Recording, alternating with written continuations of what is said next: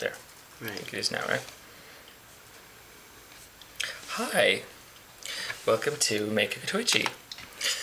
We're going to put the Twitchie together electrically, and then we'll halfway put it together mechanically, but I think you can figure out the rest of the mechanical parts yourself. So what we do first is we find all of our parts. I've taken everything out of the box and servos out of their boxes, and we find these little bags here. You won't be needing these.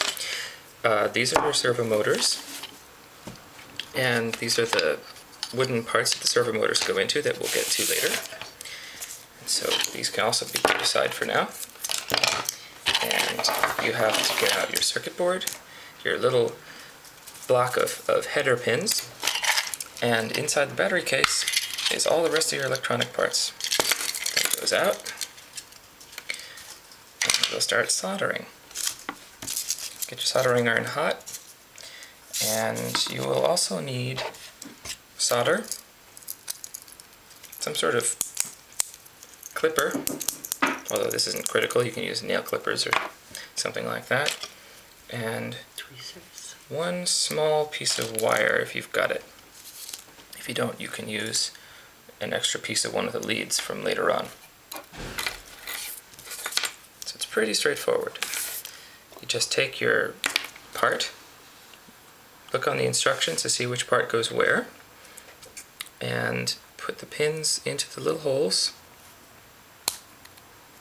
Turn it over. Get your hot soldering iron out and your solder and solder them together.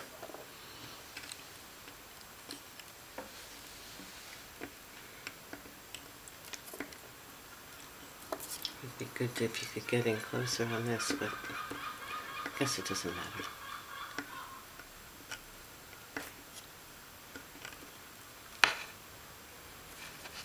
If you need help learning how to solder, there's tons of good beginning solder videos on Make Magazine's website. That should cover that.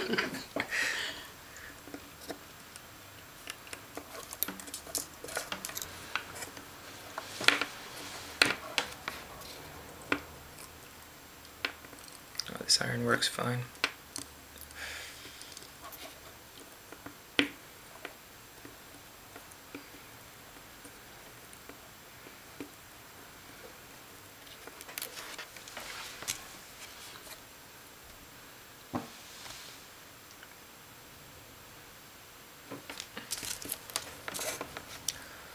A couple of these didn't go.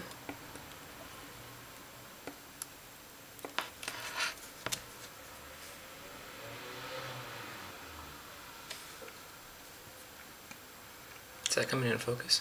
No. Fairly much. That's in place.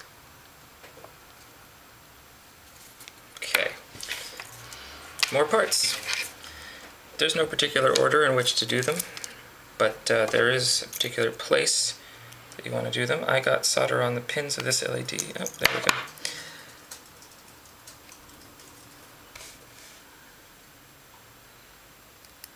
Make sure to put the LED in with the long lead on the correct side. The long lead goes to the round side of the imprint on the board, and the short lead goes to the flat side. There's also, it's difficult to see, a little flat part on the side of the LED here, which is what is being referenced on this board, although most people can't really see those very well. Put in both LEDs. Turn it over. I'm holding it with my thumb. And bend the leads out a little bit so they don't fall out while you're working on them.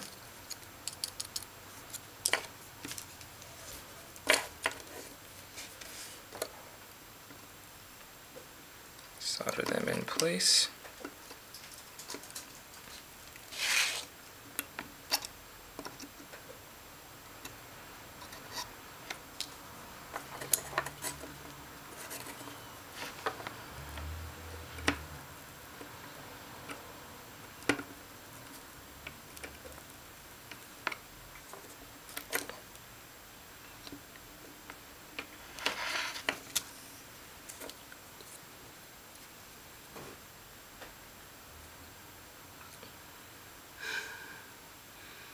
Okay.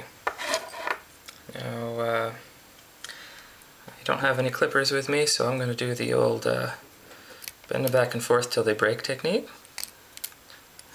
So, how do you like that? Doesn't always work. Sometimes one of them might get a little loose from doing that.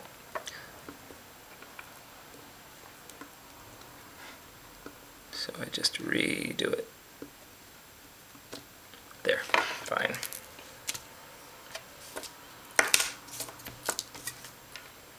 This part can be a little confusing. This one has a front and back, and the imprint on the board has a thicker line on one side, and that is the representation of the back. So we put it in back facing out, like that.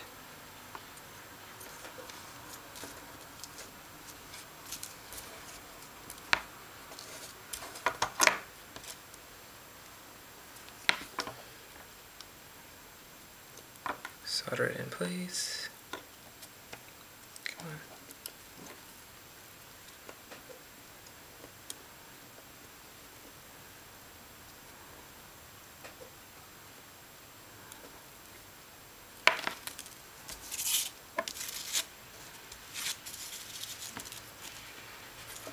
Okay.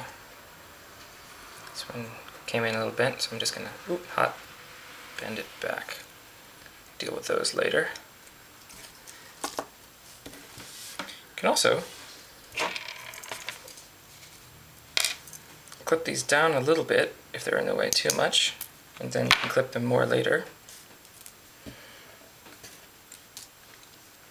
These are the small capacitors. One of them goes, it's a little hard to see, right here where it says C1. Your shadow, yeah, that's better turn. Yeah, that's Right good. there where it says C1. Like that. Yeah.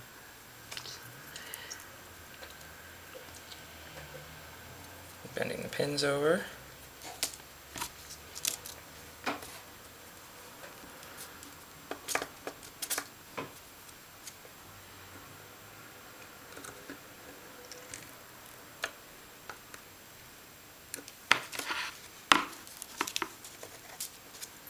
Great.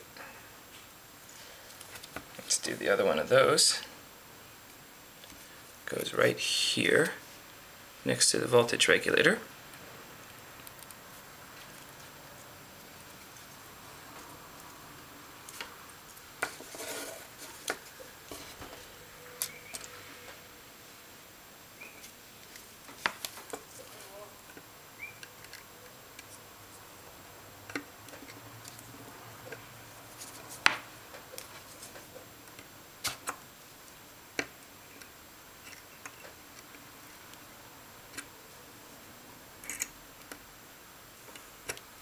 There.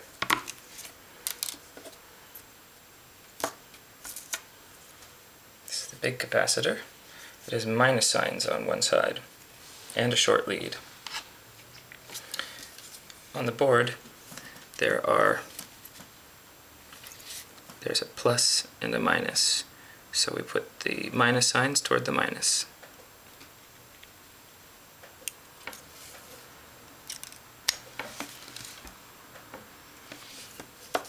And of course we solder it in. Yeah. Like that? Yeah. Oh, there we go.